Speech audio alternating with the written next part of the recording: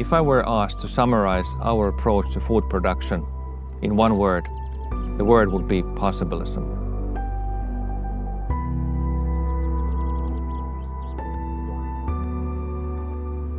Possibilism means that new complementing technologies create new window of opportunity. It means that new technologies, when put together, create something that could not be imagined only a handful of years ago.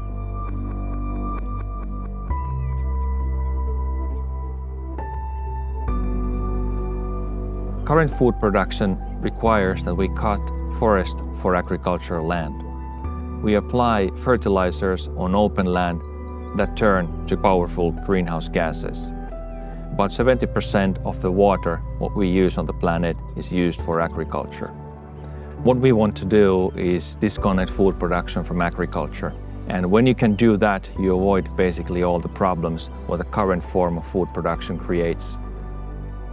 Until now, we have been able to produce food in only those areas where something grows.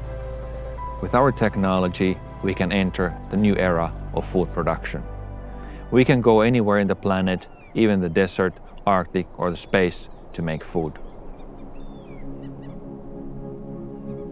Historically, humankind has been able to consume food that it has been able to hold between its fingers, like plants and animals. Solar foods brings completely new kind of harvest for the humankind. What we are doing, we are exploring the small life what we find in the soil.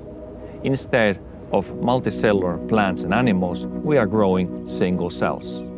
Growing single cells is much more efficient than growing plants or animals, which has many parts that actually we don't consume. In future, people will have exactly the same kind of food as today, but how it arrives on the plate will be completely changed. We will have milk without cow, egg without chicken, and meat without killing. It is often said that it is up to decision makers to create those laws that can save the planet, but they can demand those technologies that don't exist. And it's a scientist's role to roll out and demonstrate new technologies and make them available, commercially feasible, then they can be implemented on the market. When we provide new sustainable food through new technologies, this will empower the individual to be part of the solution. In the aftermath of the recent pandemics, people will appreciate a lot more transparency in the food system. Another aspect people will appreciate is the cultural aspect in food.